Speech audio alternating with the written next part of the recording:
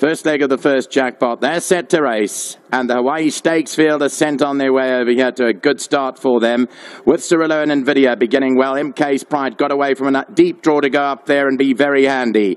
Then came Bingwa back in fourth position, followed by Savannah Storm. The filly Freed from Desire gives the leader about 5 or 6 lengths start. Then Chimichurri run the red cap.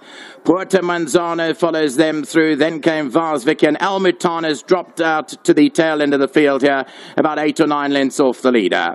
As they run down with 900 metres left to go in the Filkerbos Drift Hawaii Stakes Grade 2, and Cirillo led them down to the turn here by a length and a half from MK's Pride in second. Bing was up in third. Then came Nvidia. Freed from Desire hugs the fence, got 4 or 5 lengths to make up. Savannah Storm is in behind that. Then came Puerto Manzano. MUTHANA started the engines up, got 6 lengths to make up. Chimichurri run to the outside, and then Vars Vicky.